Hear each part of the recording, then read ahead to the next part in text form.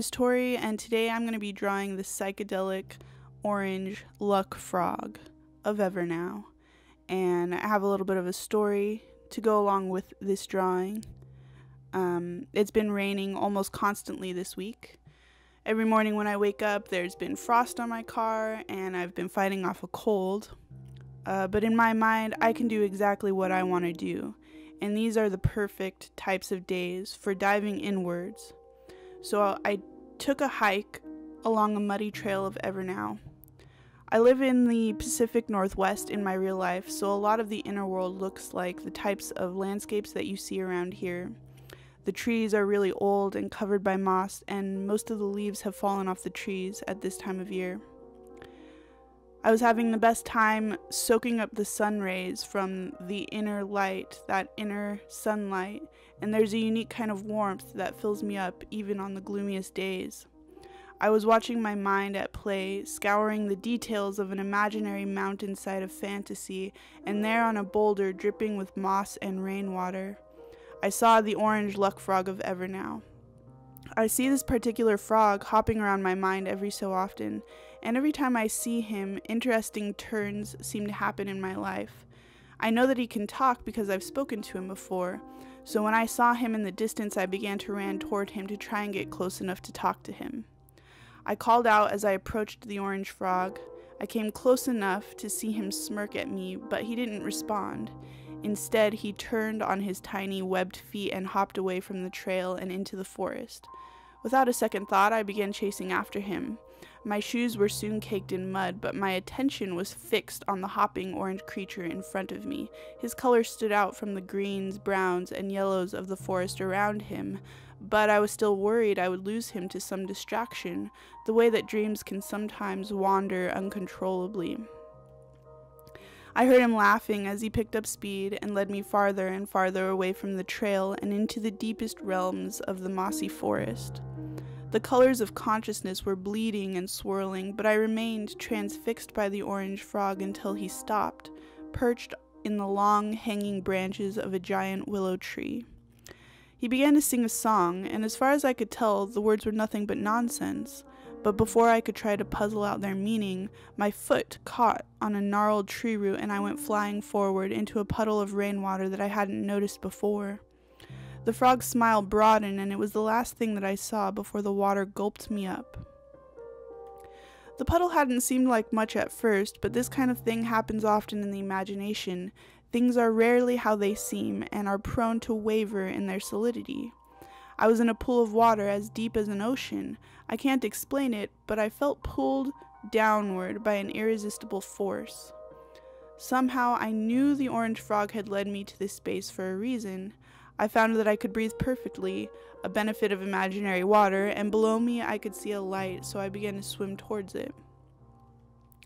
I passed schools of brightly colored fish as I descended. Many of them seemed to wear the same grin as the orange frog, and finally I came to the source of light, a type of underwater plant that was waving peacefully back and forth with the current. It held a cone shape at first. The light was vibrant and golden. When I reached out my hand to touch it, the petals splayed out into a blossom as wide as I am tall, spilling out fibers of light and wonderful feelings that seeped into my skin and filled me with intoxicating joy. There at the eye of the blossom was a sealed glass jar, and the moment I saw it, I knew it was the reason that I was there. So I plucked it from the blossom, and the moment it was removed, the light went out, and I was plunged into a terrifying darkness.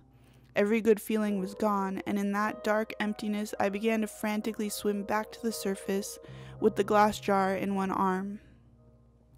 I found a space under the willow tree, and the orange frog was still there. He hopped his way down to crouch on my shoulder and looked down at the jar with me.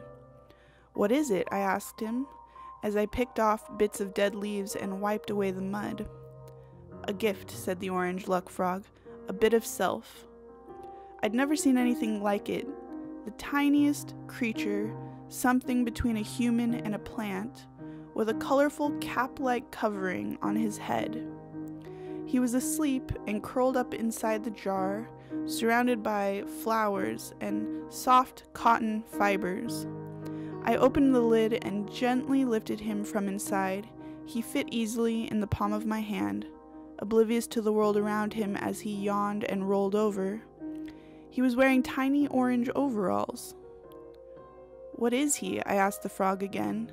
The orange luck frog hopped off my shoulder and smiled back at me. "His name is Pete. Take him back to headquarters before he wakes up. He doesn't eat food. He survives on water and laughter only, so make sure he gets his daily dose." Without another word, the orange frog was gone. I put the sleeping Pete back in the jar and started back towards headquarters. Okay, so that was the orange luck frog.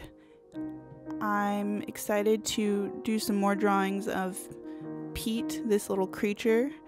I've done a few sketches, but nothing final, and I'm also excited to go back to Evernow headquarters, and I haven't talked about that at all yet on this channel, so I'm really looking forward to that, and also to introducing you to some of the other characters. So like this video and subscribe if you want to. And I guess I'll just talk I have a little more time, so I'll just talk about this process that I'm developing for this channel. It seems to be happening pretty naturally, and I don't want to try to over control it, you know? So what I'm doing is I'll just turn on music, and for about an hour or so, I'll just go inward, and I let the imagination play and do what it wants, and I just stay in that space of the observer, and I just kind of follow the imagination wherever it wants to go, whatever feels bright. And then after about an hour or so, I come back to a normal state of awareness, and I bring back stories and images and everything that I experienced, and I write it down, and I form it into a story and use that as the inspiration for the artwork that I'm going to make in the video. Alright, well, take care, and thanks for watching. I hope you're well. Goodbye.